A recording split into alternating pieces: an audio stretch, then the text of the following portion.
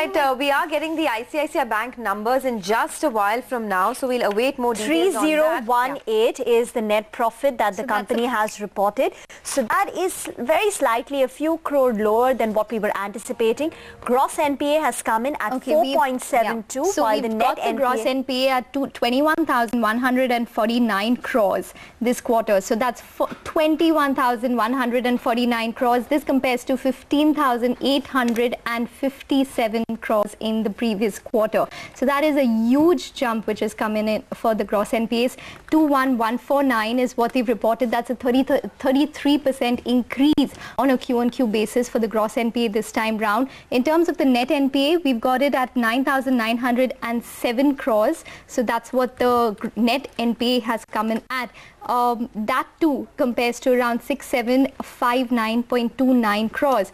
Like Rima mentioned, it is the gross NPA on a ratio basis which has scaled up all the way to 5.2%, and compare this to around 4.5 to 4.8%, which was the whisper number which was doing the rounds for gross NPAs for ICICI Bank. So it's definitely a disappointment which has come in on the gross NPA as well as the net NPA. Gross NPA risen 33% Q-on-Q, net NPA up 46.6% Q-on-Q. NII has come in at 5,453. So that would be slightly better than what you were anticipating. So it beats really, it's not going to be about the NII this time. With the gross NPA above 5%, I don't think anyone's going to care, even if they reported an NII figure for growth of around 20-odd%. The provisions should come up for you. It's coming at 2,844.05 crores. That's the provision figure which is coming for ICICI Bank this time. 2,844 crores is what the provision figure has come in at.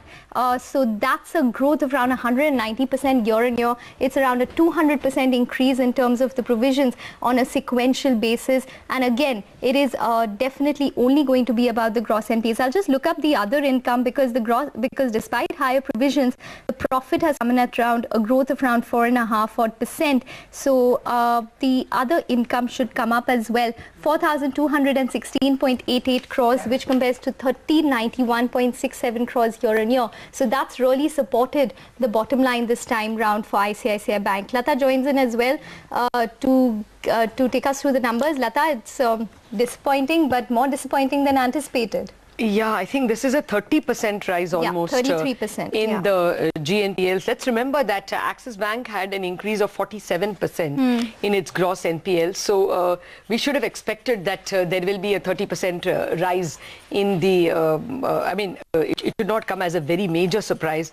Actually, what people will have to now start looking at is how much of this is the restructured book. If it is the restructured assets that have largely gone into NPLs, then that will be a little bit of a consolation.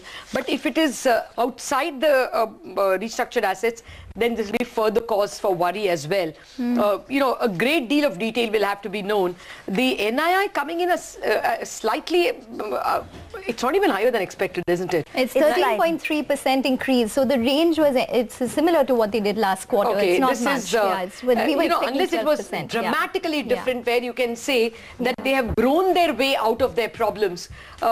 This will continue to be a huge worry. If the NII growth and the profit growth had been outstanding, then perhaps this would put the NPA figures a little into relief, because you would think that, there is enough in terms of reserves to provide for this. The profit is a little better, but not outstanding. Lata, we have more qualitative information where the increase in the non-performing assets as per the management press release was primarily due to a decline and continuing weakness in the global steel cycle, and RBI's objective of early and conservative recognition of stress and provisioning, pursuant to which RBI has asked banks to review certain loans and the classification over the 2 quarters ending December 31st, 2015. The bank's net NPA as the bank's provisioning coverage ratio stood at around 53.2% as of December 2015, and the net loans to companies whose facilities have been restructured were at 11,294 crores. This compares to around 11,868 crores as of the previous quarter.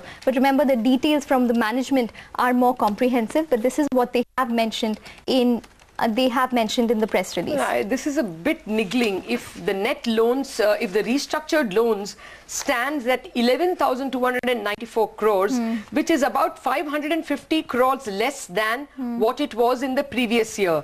That means you can assume that these 550 crores have now moved into the GNPA bucket. That means the other 5,000 crores are fresh NPLs. Because the NPLs have grown from what, 15,000 to 21,000. Yeah, so that's about a 5,500 crore by way of increase in gross NPAs.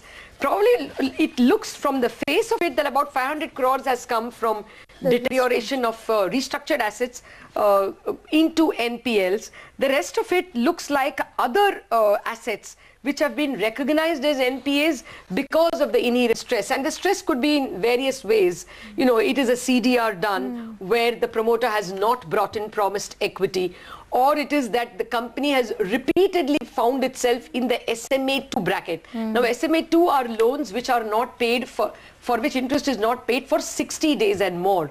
If it is not paid for 30 days, it becomes SMA1. If it is not paid for 60 days, it becomes SMA2. So if you're repeatedly an SMA2 category loan, you are inherently in stress, you're not able to pay, and therefore you're recognized as an NPL. There are also projects which have not started on time and which don't look like will ever start on time, which are also being forced by the Reserve Bank to be classified as NPA, basically stressed loans. So it looks like the 5,000 crore of extra bad loans, fresh GNPAs have come from that bucket. They are not necessarily earlier restructured loans which have gone into NPA. So now actually what we should be counting is a GNPA of 20,000 crore, 21,000 plus an 11,200 by way of restructured assets. So that would look like the impaired or the stressed lot, which is considerable, which is a large amount of assets. So, I mean, we still have to calculate how much that is by way of percentage. Well, an important point also which I wanted to point out is that I think this quarter's numbers also includes 1,243 crores on sale of the 4% shareholding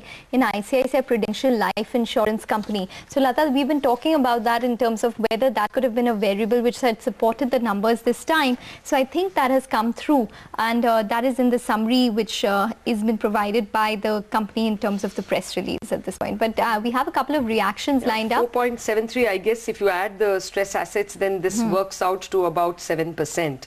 So that would be a bit of a worrisome number, 7 to 8%. We also, I think the market before it reacts will also want to know what is the strategic debt restructuring number, what is the 525 number. In any case, as you said, an expert is joining us. Gaurang Shah, the VP of Geojit BNP Paribas Financial Services, is with us. Well, Gaurang, first thoughts?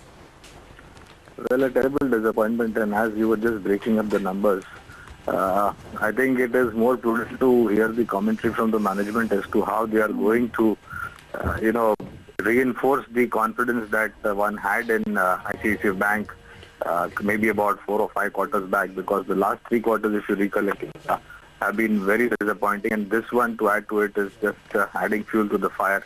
As a disclosure, we do have a positive coverage. Post this numbers, I think we'll just need to go back to our work tables and review our coverage or possibly lower the targets. My sense would be to look into the commentary or hear the commentary of the management, how they are going to straighten up these figures. Okay, well, there's been a 20% growth in the domestic advances with 24% growth in retail advances this quarter. So that's just a key point to keep in mind. But Gaurang, Axis Bank had a positive reaction post its numbers because of the more of the internal details that had come out from the management, and for the street estimating that the stress is not as bad as anticipated despite the asset quality review. Do you think that the same case could be applicable for ICICI Bank, or is the P&L telling you something else? I think it's a different case altogether, and the point that Lata was also referring, if the net interest income was something above expectation, then there would be some solace. But given the fact that your profits are down and your asset quality is deteriorated for worst, with added numbers coming into the GNPL, my sense is that this is not going to go down well tomorrow morning when we get back to the trade. Possibly you might see the stock reacting negatively. Like I said, one needs to just wait out for the commentary from the management, because this case, I think one needs to just hear into the management as to how they are going to straighten out the things. Yes, before I come to you for your price targets, Gaurang, let me invite Prakash Diwan as well.